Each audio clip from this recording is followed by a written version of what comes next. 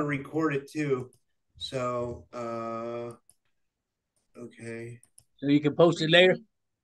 Hey guys, welcome back to another episode of the Typical Skeptic podcast, and welcome to everybody who's been joining us live for this show. I have with me a good friend. I have with me Greg Yawakia. He's from the Zuni tribe. He's a Zuni elder, and he knows about the star beings, like the native contacts. And his nephew's going to be joining us, Nashama, today to tell us about the alien legends. So Here it is. it's going to be really cool. Hey, nice to meet you, Nashima. Thank you for coming on. Oh wait, hold on, Greg. This is playing through the speaker. Hold on. Sorry. Okay, let me mute this. Okay, great. Sorry about that. Okay, but hi, Nashima. Nice to meet you. Thank you for joining us. How are you guys doing Well, today? thank you. How are you? Good. All I right. can't. I can't. Are we on now?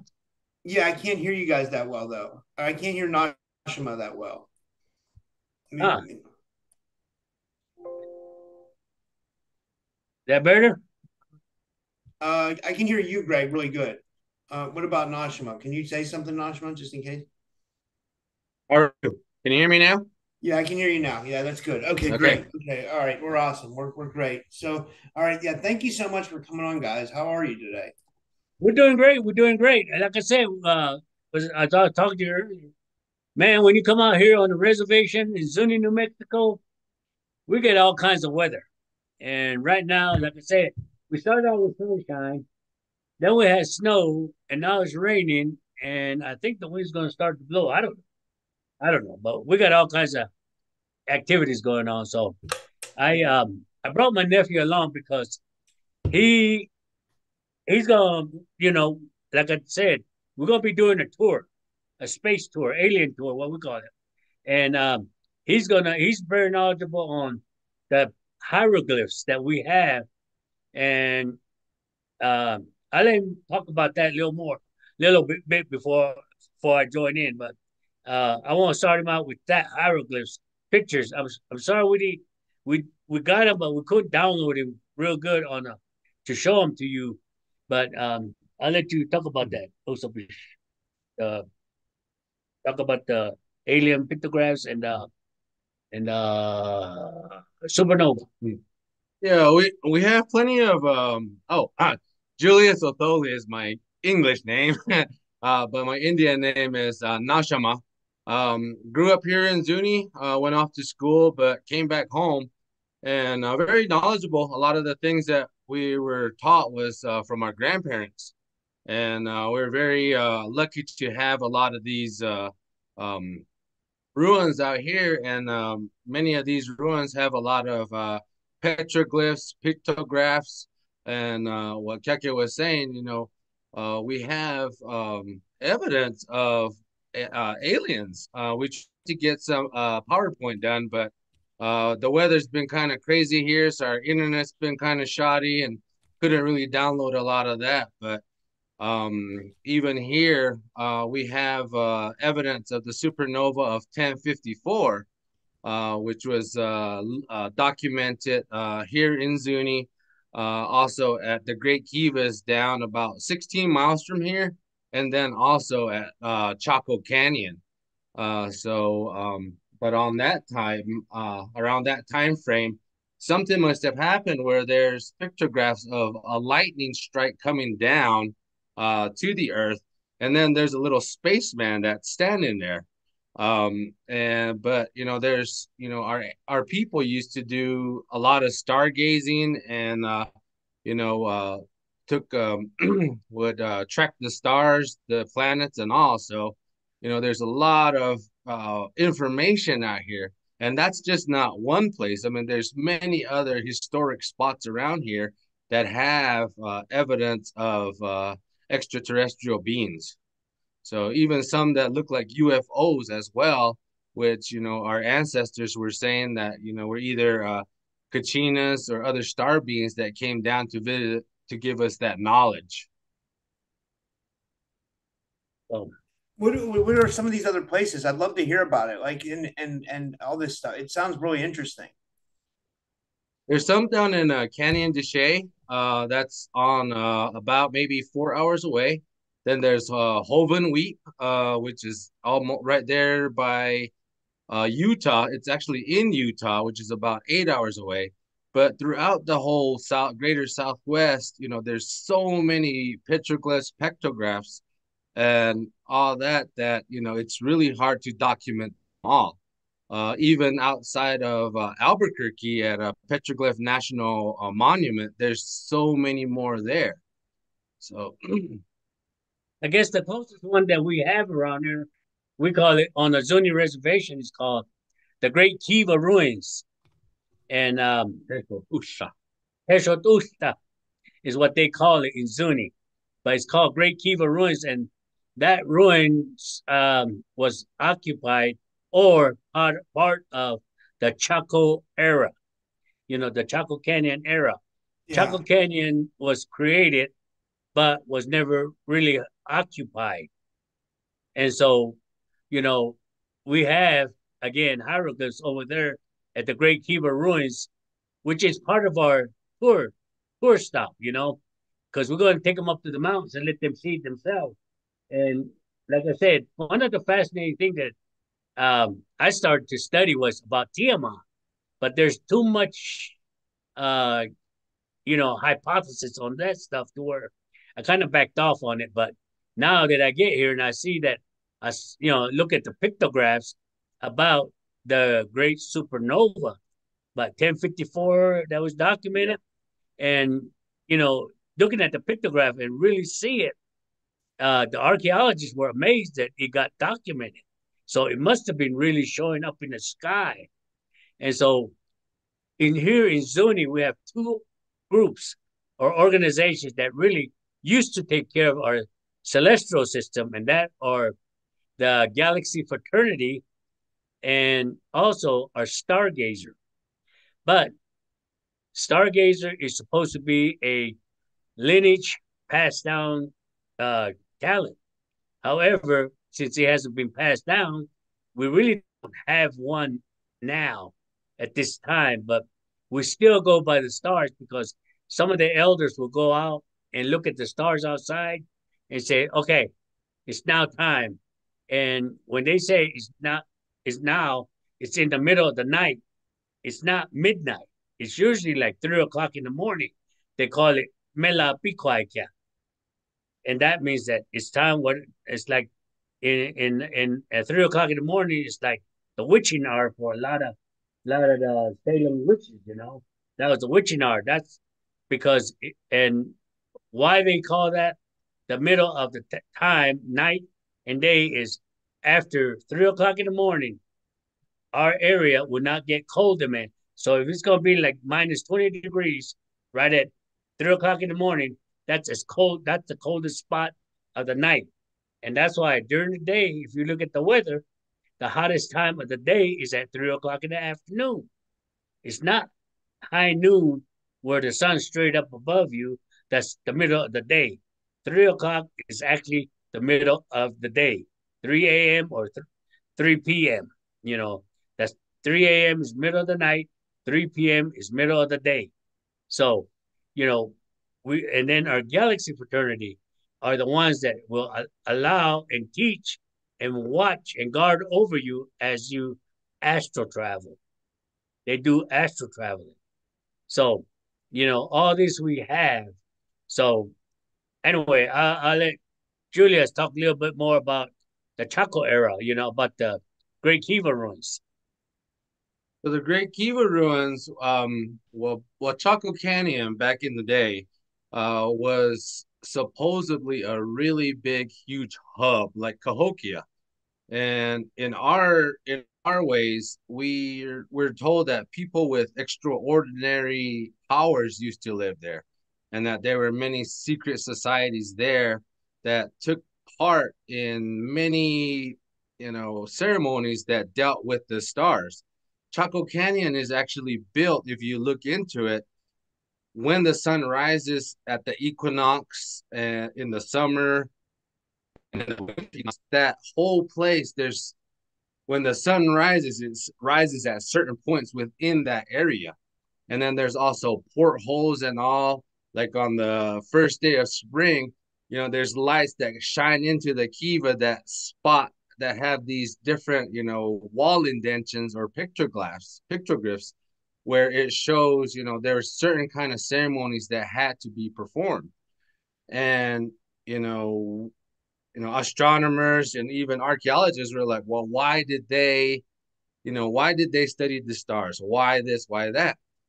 And in our ways, like Keke was saying about the galaxy fraternity, our societies originated elsewhere, and then they ended up coming to Zuni, which is considered the middle of the world, Halona Itiwana. And we were looking for that middle place. And once we found it, and when Chaco was occupied, many of those societies eventually came down to Zuni, and that's in our songs, in our prayers, and it's all interconnected.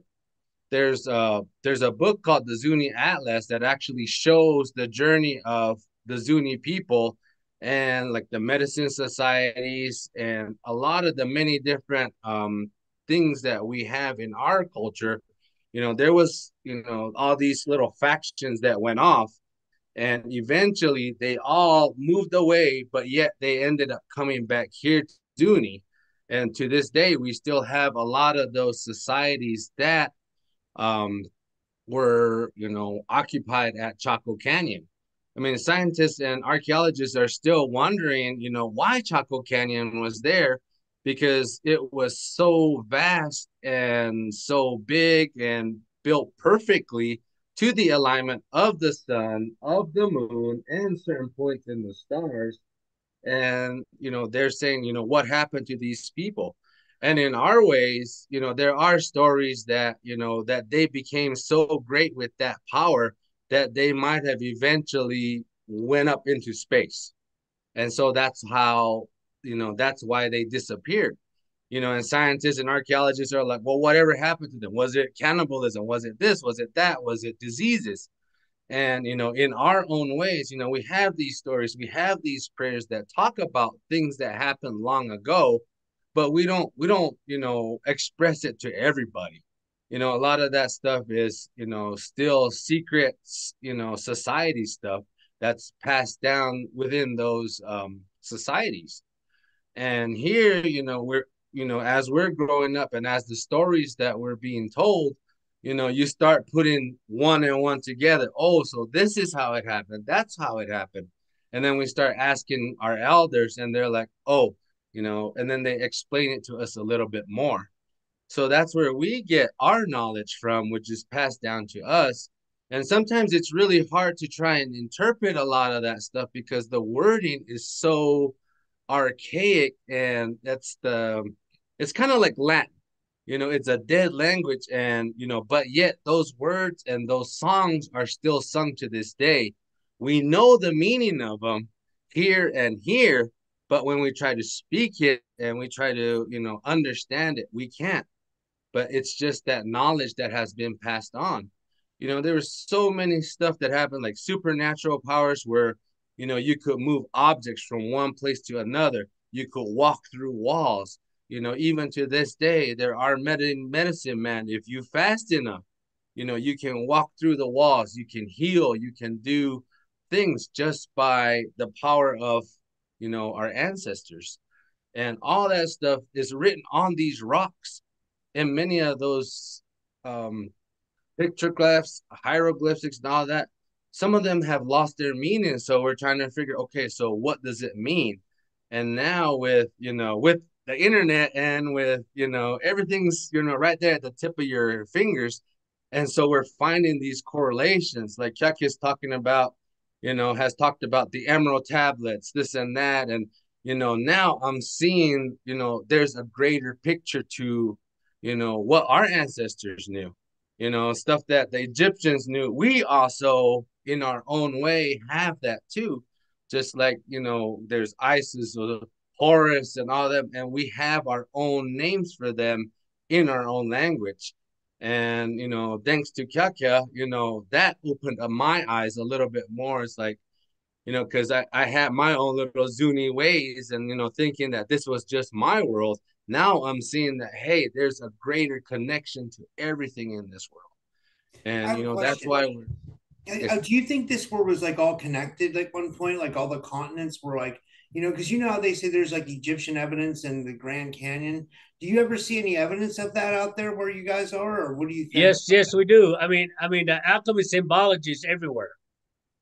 That's and I use the alchemy symbology, the power of symbols, and it resonates with the chakras and also the seven uh, layers of your energy centers, you know, and it's so funny that, and I was starting to explain to him yesterday about all that, the chakras and the energy points regard and the medicine wheel, how it all correlates. But you know, in the Hopi prophecy, third hand shaking, if you listen to it, it said the reason why a lot of people think that the earth is flat is because at one point in in in the beginning, probably right after the Tiamat, and when the earth started spinning, it was one big solid continent, just like the Armentis. The Armentis went under the ocean. Well, this one big continent was so big, and the four colors of our medicine wheel, white, yellow, red, and black, are the four skin colors of the world. And since people started bickering and not getting along and everything, well, earthquakes decided to break up the continents. And scientists now tell you we're on the continental drift. That's why it broke up and we're starting to drift apart. They always tell us, I don't care how big United States is, we're floating above water. We're floating above water. So, and all these things that, we are taught, we don't take it for granted because we have to keep it within our everyday lives because what we experience, like I was telling him, you know, the the first energy center, you know, and chakra, the root chakra is our Mother Earth chakra on our medicine wheel.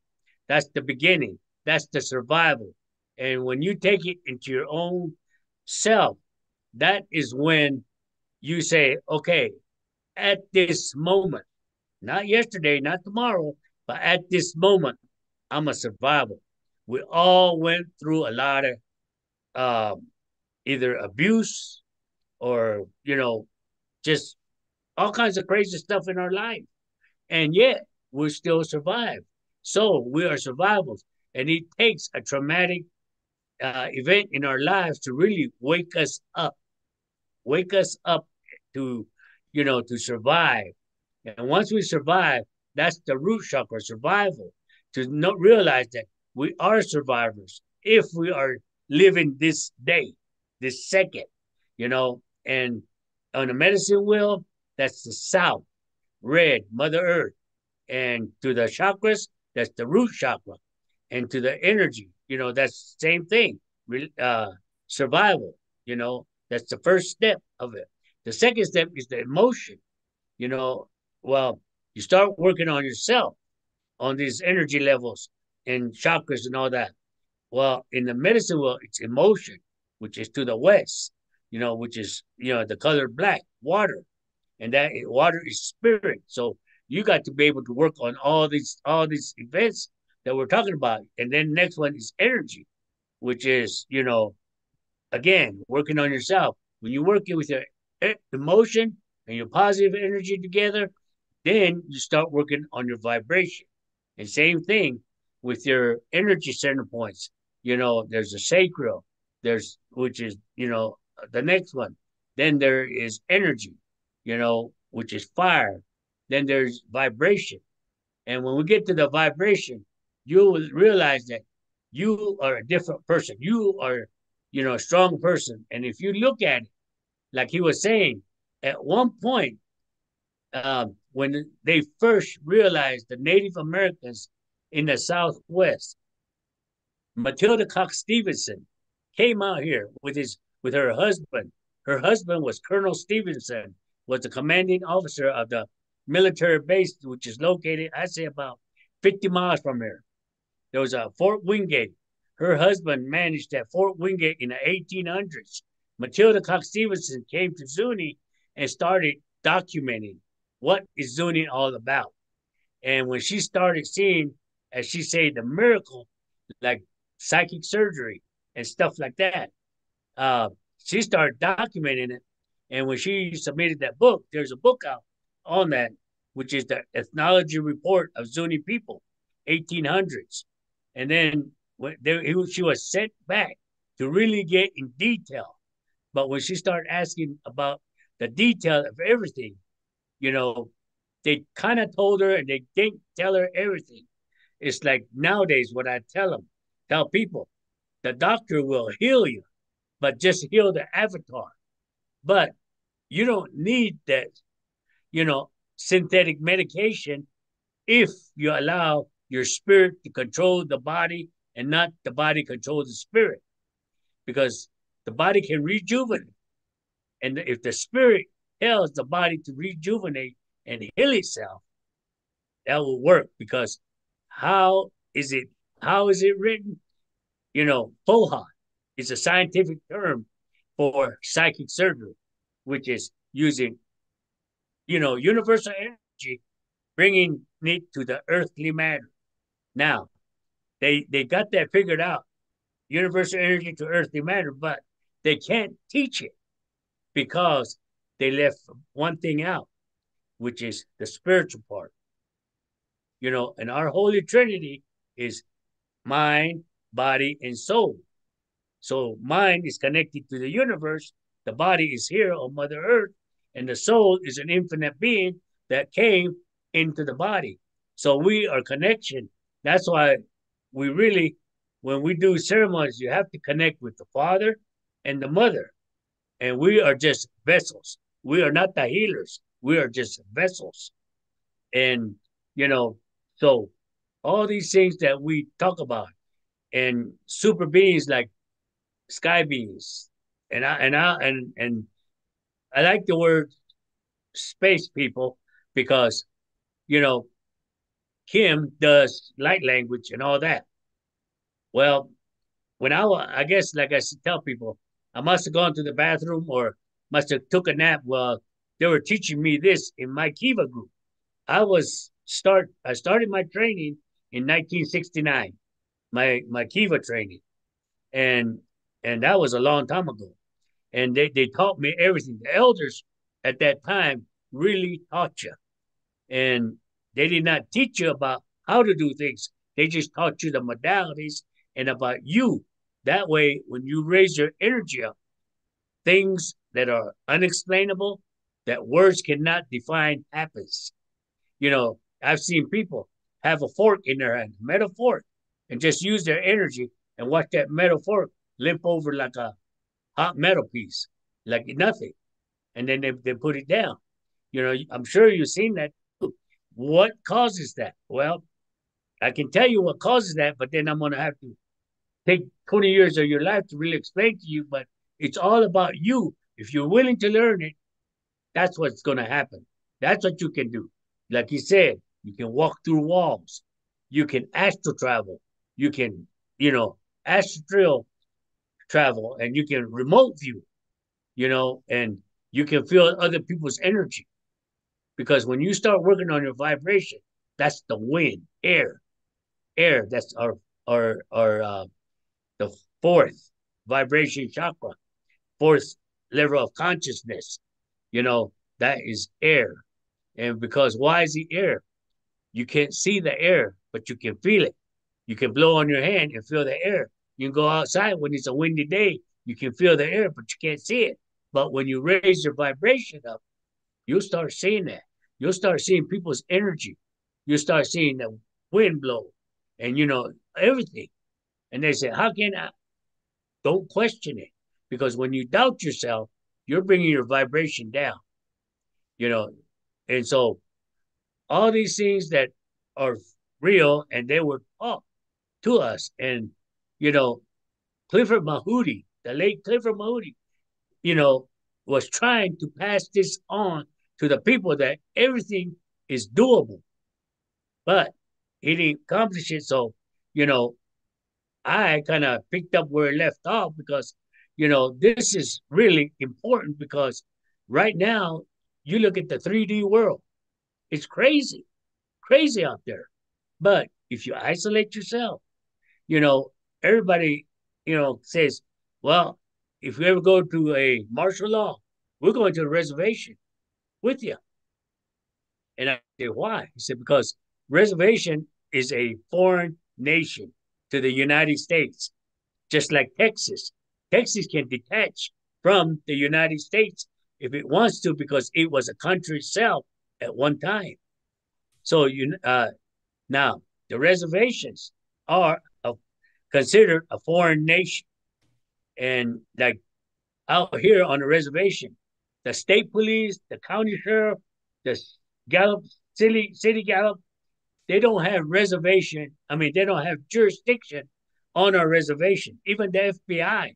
The only time the FBI will come in is if he or they are invited to do a major crimes act.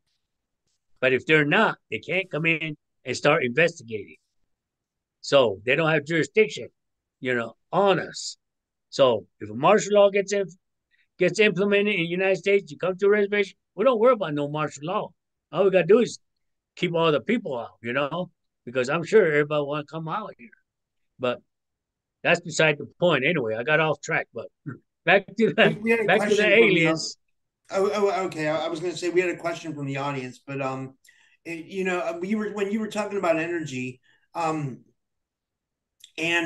from the audience, she has said is like when the way energy is and the way it affects us. She said, is that why some people's energy makes people feel sick? Like if they're so down or like if they're at a low vibration. You know what I mean? Yeah. Well, Or could Kim that and be I like teach psychic that class. vampires? You know what I mean? I'm gonna put a little advertisement here. Kim and I teach that class about your vibration, your energy, and everything, which we call it native alchemy and chakra.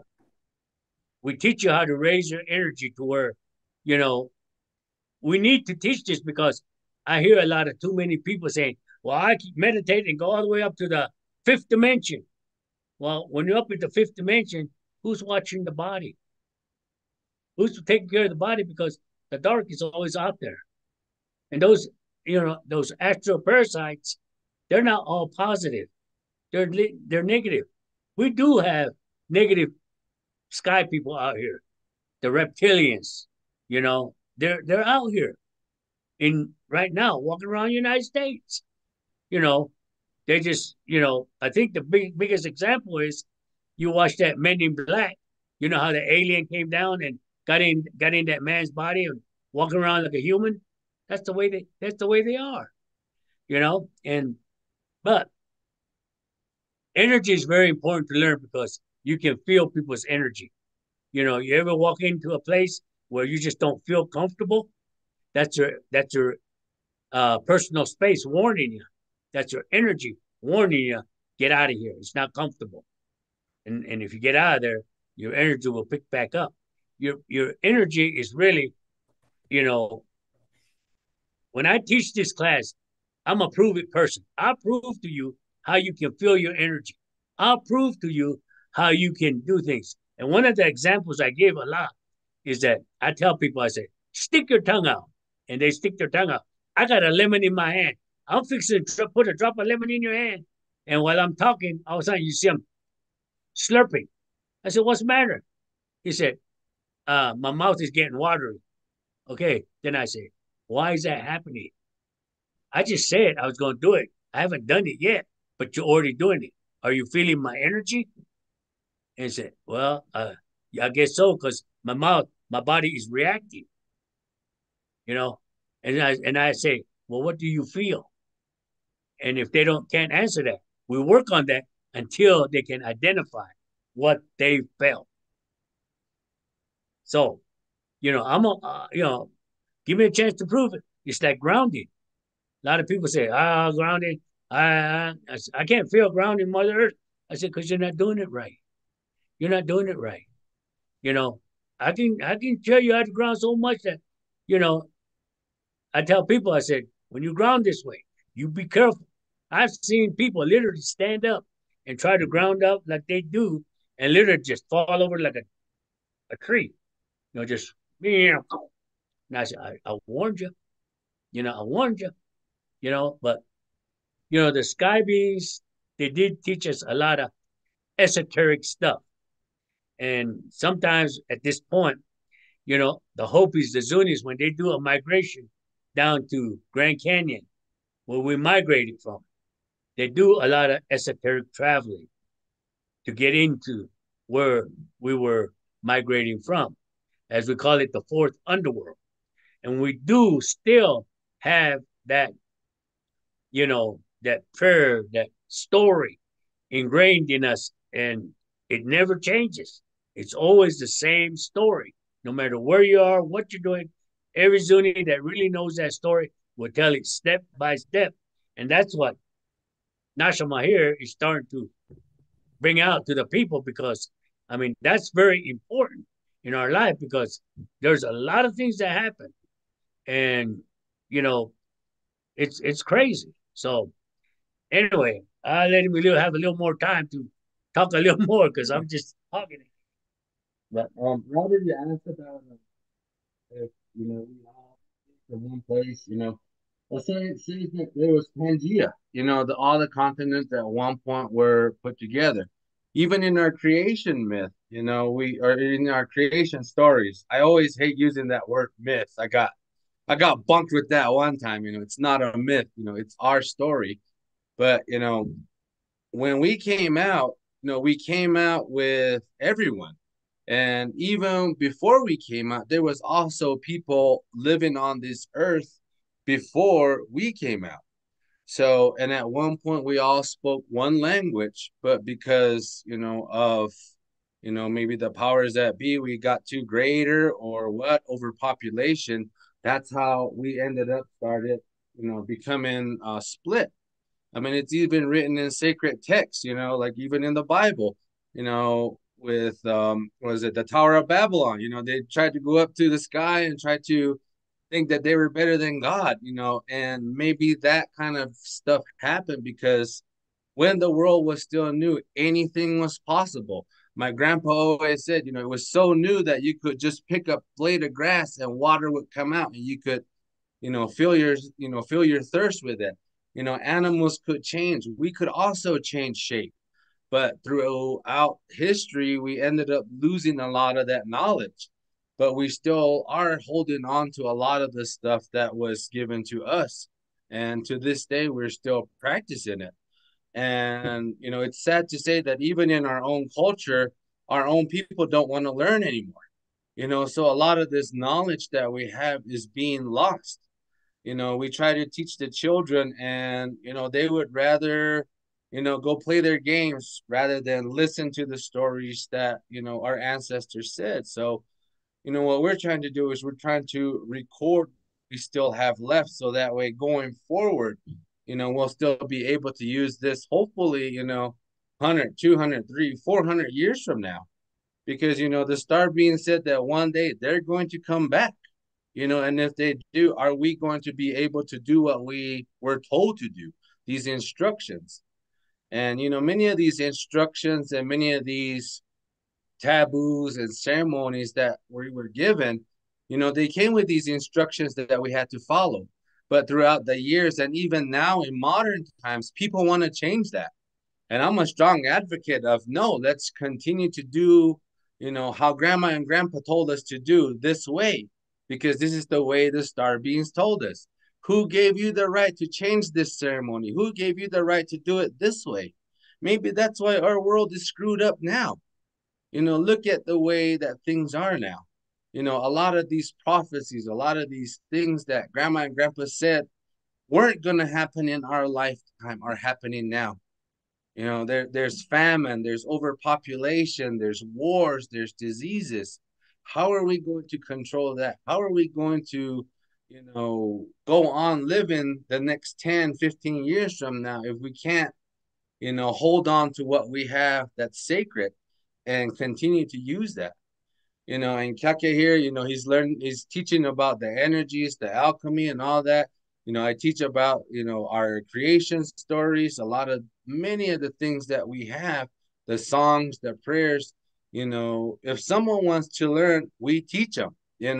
We don't say, no, you can't. But, there's also, the person that you're teaching them. When you're talking about energies, how is that person? Is this person going to use this for good, or is this person going to use this for bad?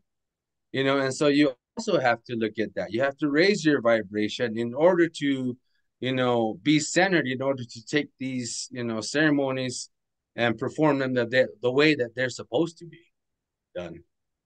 Well, yeah, in that note, as far as some of the things that we are taught, esoteric stuff, is still being practiced out here.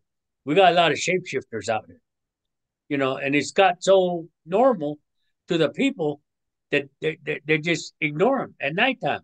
A lot of people have um, pets out here, dogs especially. They keep them outside because they can sense the spirit of a shapeshifter, and they'll warn you. And when they warn you, you say, okay, don't. We're told don't look outside, don't go outside at nighttime. I mean, used to be when I was growing up, come 9 o'clock, sun's really set, this whole village would die out. Everything was shut down and nothing was going on. But nowadays, you know, they don't shut down. They live 24/7. Some of these people do. Enjoy the nights and sleep during the day, and which is totally reverse. And what he was talking about, some people, some of these younger generation don't want to learn because technology. Maybe about 5 years ago, we started getting internet out here. Now we have high speed internet, which a lot of people refuse to bring it in their house, but some of them do. And these kids nowadays, they sit on their iPad, their phones, and they're constantly on the internet. They don't want to learn the traditional ways because to them it's rough. And if you listen to most of the original true prophecies, it doesn't say anything about the end of the world. Why? Because we believe that the sky beings are going to come and, you know, there's not going to be no nuclear war outbreak because the sky beings are going to take care of that because they want to save Earth because Earth has a big function. Even though it's a little bitty planet in the galaxy system, not the universe, but the galaxy system, it still serves a purpose with the other planets around the galaxy. I mean, if Earth got moved up or blown up or whatever, it's going to mess all the other planets in the solar system. This is why the star beings are starting to come around more. And I believe that the star beings shut down CERN. They started getting too aggressive with it. They shut it down. And if you think about it, CERN was going real good, real good. They had a celebration, opening celebration for it and everything. And then when they started to kick it off full force, it got shut down. They don't know what shut it down. And that sky beings are really knowledgeable in technology and everything. They're so far in advance that, you know, we don't understand it. And when you start raising your vibration to the fourth, fifth dimension, that's when you start seeing what they are meant to do. Because another example, you know, Kim and I were going back home to Arkansas, and we decided to stop at VLA, Very Large Array in New Mexico, where they film contact. Uh, Kim says, I need to do light language. They're telling me to do light language. And all those huge satellites, they're so big that it takes a locomotive to move them. They were all pointing it towards us. But when she got out to do light language, all 28 of those satellites did a 180 and pointed away from us. And then we looked at it and we said, wow. And when she got done with her light language, and I said, come on, we got to get out of here. And when she got done, got in the car, we drove off. All those satellites came back to the original position they were at. And when it was remote view, those two guys in that building were going crazy, wondering who pushed the button, because before they could move a satellite like that, there's a protocol they have to follow before they push that final button. But two guys said, none of us pushed the button. We don't know what happened. We don't know how it happened. But that's when I believe the sky beings want to connect to where they got that energy away from it to where there was a clear connection with the sky beings and Kim. And then as we're departing, you know, like I said, I slept during the training of the star beings. So, you know, I believed in them, but not 100%. And as we were leaving, I looked up to my right side and I said, wow, what is that? That's not a jet because, you know, it's an oblong, like a cigar shaped, you know, thing. So I thought it was a jet, but then there's no chemtrail or there's no exhaust coming out of it. And I kept looking at it. Finally, I said, Kim, what is that? She looked at it and says, oh, that's a spaceship. And so I got excited. I'll go take a picture of it. And I got my camera, looked up in, and I quickly pulled my camera up. It was gone. Took off. And I said, wow. And I said, you don't see the ones in the clouds? When I looked up there, clear as daylight, I saw spaceships in the clouds as we were leaving. He said, they're just protecting us. That one just wanted you to know that they are for real. I said, well, I'm a believer now. Normally I'd be a hardhead. He said, show me again. But this time, no. I was 100%. And as I was watching in the clouds, you could actually see them in the clouds. And I started taking pictures of them. And my pictures, you could really see them in there. And I said, wow, these are magnificent. So, you know, these sky beings on the reservation, our stargazer uses the stars to really determine what time of the year or time, because they would say there's no time. Time is not out there. So they would use the stars, the positions of the stars, to say, like, he'll say, okay, we've already had our last frost. Go ahead and start planting. People will go out to their fields and start planting. And then come fall, they'll say, okay, you got 2 weeks till we have our first frost. All the people, back when I was growing up, the whole tribe would go out there to the fields and help each other harvest the crops out there. Watermelon, corn, chili, squash, apples. You remember, whatever they have out in the, fields, they would harvest. And Zuni was self-sufficient back when I was growing up. We had one little store that might carry sugar, flour, or bread or something like that, but that was it. We didn't have a full-blown grocery store because people were self-sufficient where they didn't have to have a grocery store. And now we got a grocery store, brand new one, that costs an arm and a leg just to go shopping. It never started out like Walmart where we got discount. It's always been high. Everything high, and we just, bear and grin it and go for it. Reservation life is different. And when the star beings are coming out, even to this day, we've seen a lot of younger people that will come off either what we call Pine Mesa, coming up from the south side, going into Zuni village. They will see lights, spacecrafts flying in with them. A young lady coming in from Albuquerque from the east side, she videotaped a spacecraft following her all the way to Zuni, and she said, I wasn't scared. For some reason, I wasn't scared. I said, well, you shouldn't be. They're there to protect you.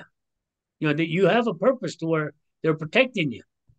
Find out why, and these things that I talk about energy and all that. Again, I always say that we have been taught, we have been shown, and and so I teach the class, that's what I talk about. I talk about, what I was taught, what I shared the information. There's no secret behind what anybody can do. There's no secret. The only secret is your connection between you, your Mother Earth, and the Creator above. Creator above. When you make that connection, things happen. Things you do that, as they say in the Emerald Tablets, that words cannot explain. And that's what Julius was saying. Some of our, you know, traditional medicine people, they can do things that words cannot explain. When they shapeshift, those things.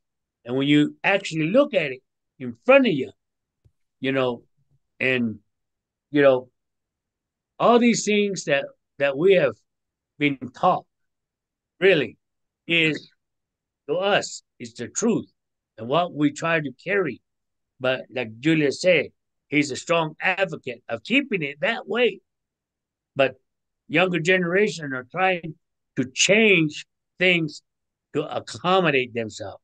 It's like going to a church. The preacher will only tell you what you want to hear so he can keep you in the church, but that's what they want to do. But we don't want to do that.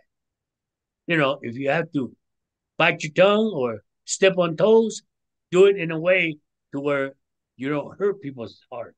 You don't bring their vibration down. Things we do is very, very, you know, in a respectable manner. Yeah. So that's all. So a lot of this stuff, it has been taught from day one when we were initiated into our societies. And it's always ingrained in that you have to respect that energy. And, like we were talking about now, we got shapeshifters, and with the internet, kids are learning a lot of the bad stuff online, voodoos, the Mexican witch doctor stuff, even Navajos, they're teaching kids how to do skinwalking, and it's all for bad stuff, and these kids are learning a lot of this stuff and bringing it here. And like Keke was saying, when we were growing up, we didn't see that stuff. The village shut down at a certain time unless you had to go to ceremony. If you went to ceremony, someone from the Kiva would come pick you up and they would take you straight over there. There was no, okay, well, I got to go to the store. I got to do this. No, you had to go from point A to point B. You covered yourself up. You went there, did your thing. Next morning, you went back home. Now, you have people out and about 2, 3, 4 o'clock in the morning, doing God knows what. And, it comes down to that, do you really want to learn all this stuff? And then, what are you going to use it for? Is it going to be for the positivity or is it going to be to hurt someone else? And that's one thing that we're always told not to do. Yam asin na kya, yam bena na kya. With your hands, with your thoughts, with your mind, even with your words, you can't hurt somebody physically, emotionally, mentally. You can't hurt their heart. And those are the things that we're always told. Humble yourself, make sure that you have that reverence for, the creator or, the powers that be. And now, it's like, oh, well, that was how it was a long time ago. We don't do that now. It's like, well, who gave you that authority? And, now you see people that, learn all some of this, they learn this stuff, and maybe there's that evil entity or parasite that's got onto them to where they don't know what to do. So that's when, you have to really ground yourself in order to do what you have to do. And if you're not grounded, they can snatch you. There's those soul snatchers out there that'll take what you have and your essence. There you go. Yeah, your essence. Still your essence. And we can talk about all kinds of things that goes on out here. But the main thing that Julius and I really want to have people experience is, try to, see what we see out here, which is the sky people. Like I said, and if you look at Zuni, we are in direct line from Roswell, New Mexico, all the way to Area 51. We are in direct line.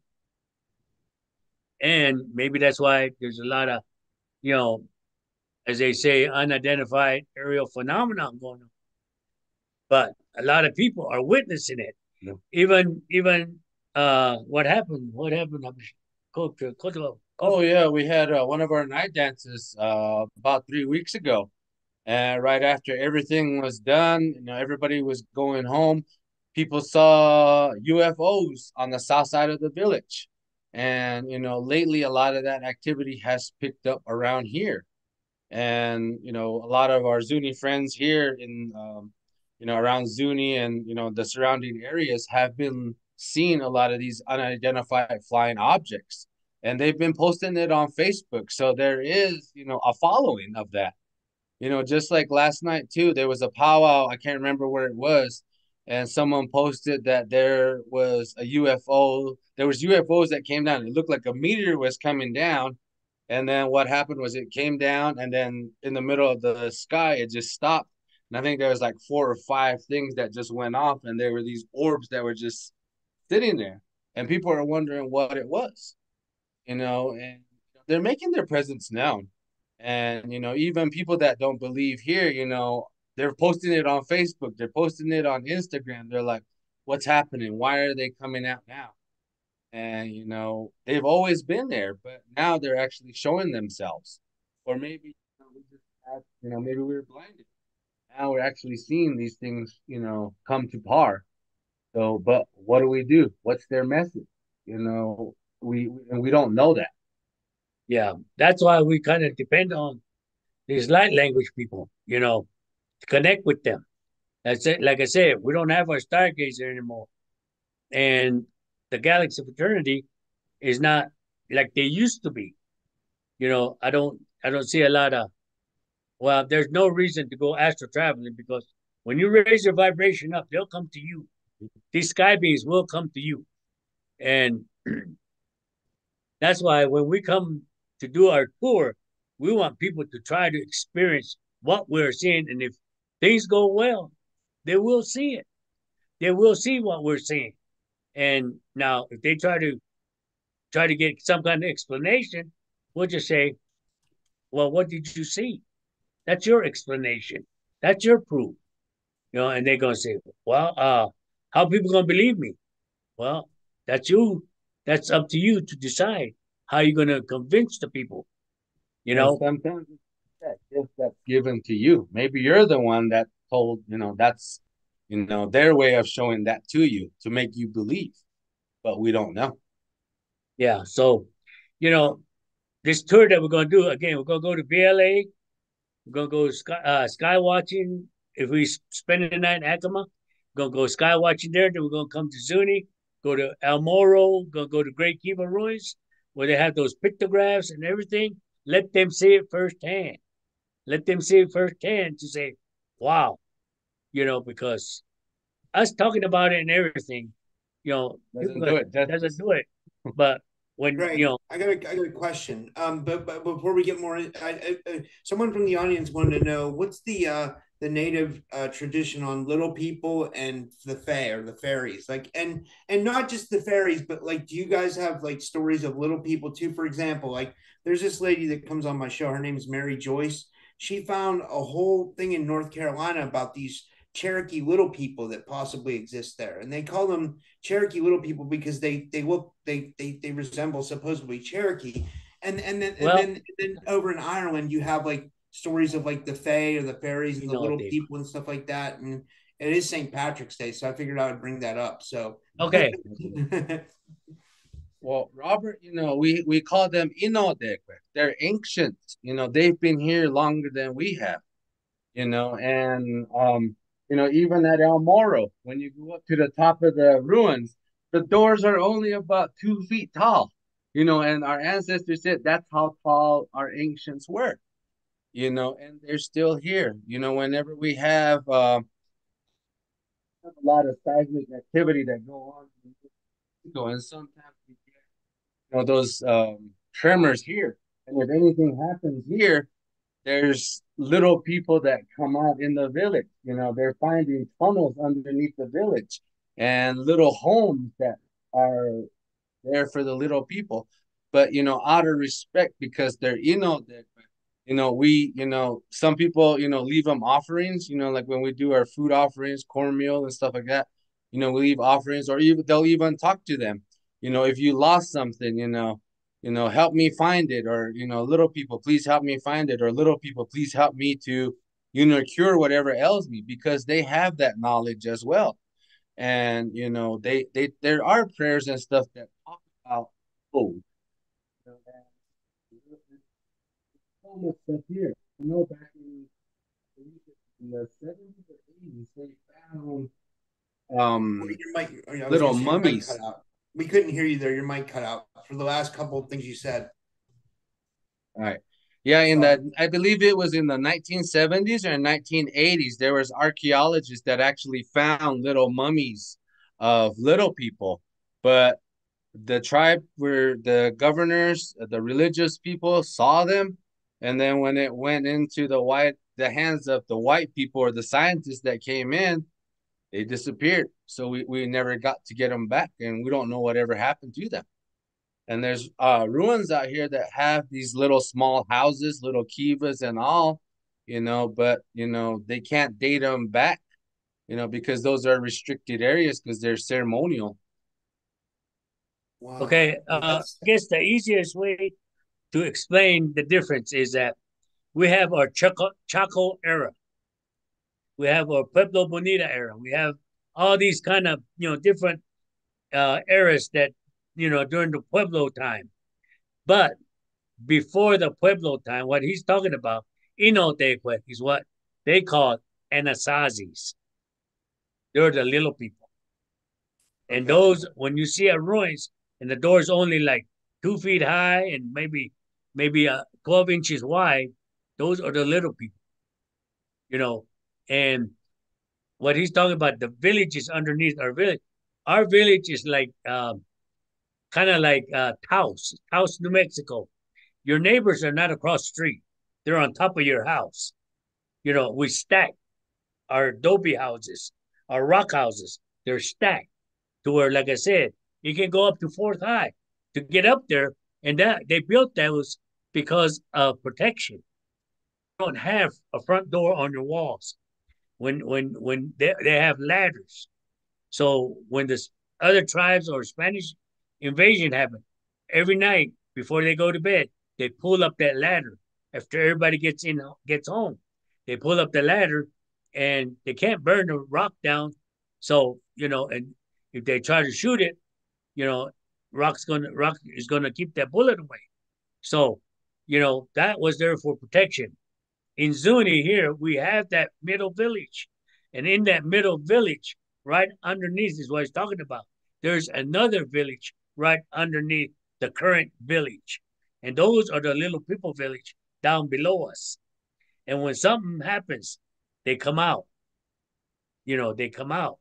And and the sad part about the whole thing is that I got a little video shot of it yesterday. Is we have our kivas all around in that middle village area. Right smack in the middle is a dadgum Catholic church No. that's Yeah. covering the vortex of the energy of the village. All their kivas are around that Catholic church. And they're blocking it because we're probably one of the only tribes that do not go to mass before we have our dances. You go to other tribal places, pueblos down the Rio Grande corridor, they go to church before they go out and do their traditional dancing. Why? Because of the Catholic influence. That's one thing that really, I'm glad we're not like that, because us being so isolated from the Rio Grande corridor and everything, along with the Hopis, we kept our tradition. And we us and the Hopis have our own strong native tongue where no other tribe can speak our tongue. If you're not a Zuni, you can't speak Zuni. If you're not Hopi, you can't speak Hopi. But there's been intermarriages between Zuni and Hopi to where, people learn, people taught each other, how to communicate. So some Zunis can speak Hopi, some Hopis can speak Zuni. But if like a Taos or Santa Clara person comes to Zuni, they can't understand it. It's a foreign language, you know. And so, that's what he meant about things that are the little people homes are underneath. And our ruins, that's in fact on our tour, we're gonna stop at El Moro and we're gonna give people time to hike that mountain. And that's El Moro is an inscription rock, what they call it, Atsina. From the very first contact with the Spaniards, they came to El Moro because El Moro has a fresh aquifer. And they will water their horses over there, get their water over there. And while they're there, they would actually put their names on it. Ornado's name, Pizarro, Juan de Onato names on there. There's over 2,000 pictographs on that rock. And it's got ruins up there on top where the Zuni people live, and that's where the little people live, the Anasazis, meaning that they were probably less than 2 feet tall, you know, and and that's why, you know, that's one of the places we're gonna stop and tour it. So we got a lot of good things coming up. I got one more question, Greg, before we go. This is an interesting one too. I remember hearing an interview before where they said that there was cataclysms and the ant people came out and like took the people into caves for shelter. Do you know that story? And do you follow that? Do you agree with that? Like that happened in the past? And show you. شو ما كتب شو هاي أنا ملكة Okay. Well, there is a story in Zuni, but it's really hard to translate it. He's telling me, he says, I remember that story, but it's really hard to interpret it in the Zuni, into English way, because, what happened then, and all that. And what's sad about is that a lot of when the Catholics came, they took a lot of course, the younger people and put them in boarding schools, like our grandpa. My grandpa, my mama's dad, his name was Naslili. He went to Santa Fe. When he came home, he said, "Oh, they gave me a new name. My name is now Matthew Solomon." I said, "Matthew Solomon?" He said, "Yeah, they picked the names out of the Bible and gave me a name." So his name was Matthew Solomon. Now, my other grandpa, Natachu, never went to a boarding school. So he kept his name Natachu. My my grandpa on my daddy's side, his name was Yawakia Waeko.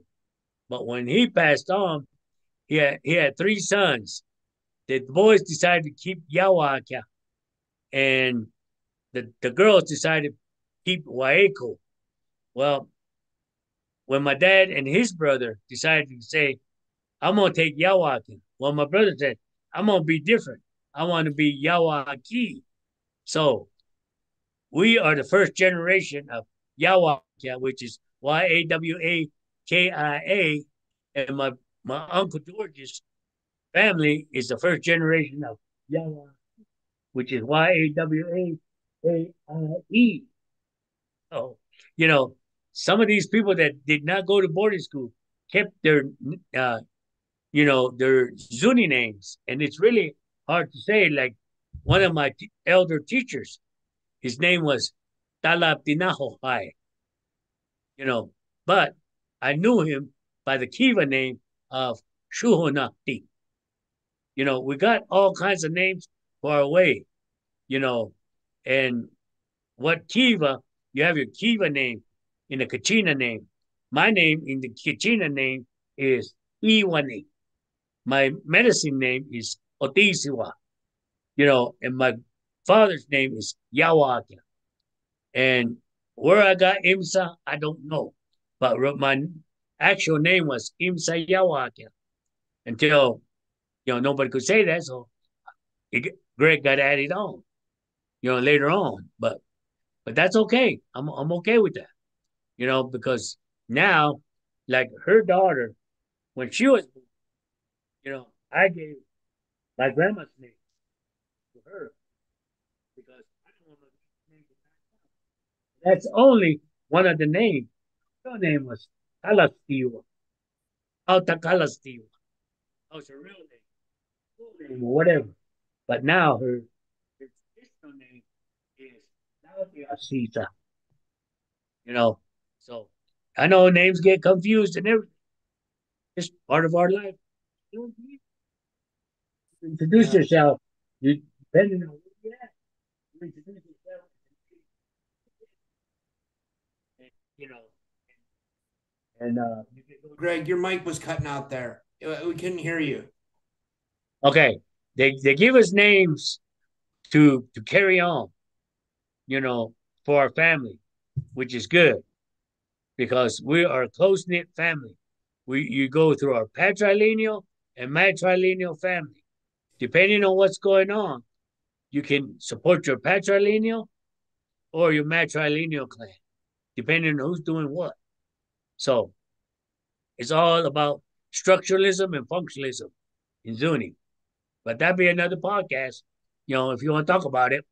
But Yeah, yeah, we can do another one maybe in a week or so, and we can have your nephew back if you'd like to join us too. This was amazing, but I wanted to take the last couple of minutes so you could tell us all about the excursion that you're gonna do, the trip, and like when it's gonna be, like and all the details, and have people want to sign up, how they can do that. okay, well, our first tour is going to be May 15th is when we're going to start it. Tour dates are 16, 17, and 18. It's going to be 3 days. It's going to, we're coming up with a price because uh, where we're going to go is going to be really like in the reservations. We're not going to go like, we're going to go to New York City and see the museum, and we're not going to do that. We're going to take the back roads. Like I said, we're going to go to VLA where they can see where, I mean, we're going to actually go into the building of the VLA and listen to the sky that they're listening to 24/7. That I think it's run by a private company now. We can listen to the sky. Then after that, we're going to take off, going to go to Acoma Indian Reservation and get a room, spend the night there first night, and we're going to go stargazing that night. Depending on the weather, we can go stargazing for a couple hours and then rest up. And then the following morning, we're going to go to El Moro National Park, which they have like I said, the Anasazi people there, the inscription rock. It's a good 2 mile hike that everybody can go on. And other than me, I get lazy, but it's a good mountainous hike. And Julius will probably go with y'all and just to kind of tell you a little bit about everything. And then we come back. Then we go to the Great Kiva ruins, where the pictographs of the aliens and the supernova is. Then after that, we're going to spend the night at a bed and breakfast place in Zuni Reservation, which is going to be Friday night. And then we're going to get up Saturday morning. We're going to go to a place called Hantapintia, which is a more inscription rocks. Then after that, we'll probably go to Hawiku, which is the first contact that was made by the Spaniards. That's where the first Catholic Church was built in 1629. And, and we're going to take a look at that. I mean, tour the area and then come back to Zuni, let you all shop around the local villages with the local vendors and the museum they got out here. Go check it out. It's got a lot of good history on it. Then we'll probably start heading back towards Albuquerque. And depending on how much time we have, Saturday, I might stop at some more photographs right west side of Albuquerque. And then spend the night in Albuquerque. And Sunday is a travel day for people to get back home. So the trip is going to start at May 15th. And you can get a hold of me at 1 Wait, Greg, your mic cut out again. Sorry. You said, how can people get a hold of you? One Nation Tribal Alliance. Yeah. And do you want to give your email too, or no? My email is my last name, Yawakia, Yawakia, at yahoo.com. Okay, that's great. I mean, this sounds fun. I think I'm gonna have to try to come. It sounds amazing. I can't wait to. Hear more about it. And if you want to do a show next week, we can do that too. And we can help you promote it more. Okay. Also our classes. A lot of people got interested in energy classes. We do. Kim and I teach about native alchemy and chakra, along with our 7 um, energy points. You know, and we teach about that because, and now, as my part on the native alchemy, I teach about the symbology, the strength of the symbology of alchemy in the medicine wheel. And I only go up to 4 chakra because the first 4 chakras, or the first 4 energy points, is about you getting yourself straightened out first before you go into the esoteric. Because once you get into the esoteric, that's where remote viewing starts in, shape shifting starts happening. That's where astral travel starts happening. And that takes a lot of time. And I am going to start uh, the mentorship program probably in May. May. It's going to be a 6-month one-on-one mentorship. One-on-one. And as soon as I get it all worked out, I'm going to post it. And it's going to cost now because this is one-on-one mentorship. And the only way I want people to take it, I'm not going to take a lot of people, but the people that I take, I want them to make sure they want to take the class because it's going to take a lot of their commitment. Not mine, but theirs. And I will commit to them to teach them what I share the knowledge. And also, April the 7th, I will be at Serpent Mounds doing a lecture. At Sunday at 5:30, I will be doing a lecture at Serpent Mound. Serpent Mound has a lot of activities, and I've been invited to come speak at that place. So I'll be out there. Anybody close by, Serpent Mound is in Peebles, Ohio. Yeah, And I live then, like 4 hours away from there. Yeah, I might come to that. That's amazing. I didn't know you were. okay, Yeah, I'm real yeah, close to. come on, come on. As I say, come on. And I'll send you the link about it. Yeah, send me Okay. all the links. Yeah, we'll post it in the description. Okay. Also, what I'm going to do is after the equinox, I'm going to do a lot of cleansing and protection ceremony. And I know people are worried about how much it costs. I don't charge other than donation, you know. So I'll be doing a lot of cleansing and protection ceremony after the eclipse. After the eclipse on Monday. So Okay. Well, that's thank all you what's so going. much. Thank you so much, guys, for coming on today. This was amazing, and yeah, thank you. It was really nice meeting your nephew, and It's nice meeting you. yeah, and we'll do it again soon, Greg. And Yeah. thank you guys, and have a good day. And if you ever want to, Your mic cut out. Sorry. that's it. If you ever want to do a podcast with him, he's very knowledgeable. Okay. I'll give you his information. You can get a hold of him. Okay, that sounds good. Yeah, for sure. All right. All right, Bob. All right. Thanks, guys. Thanks for tuning in, everybody. And I have another show at 7 p.m. Eastern. So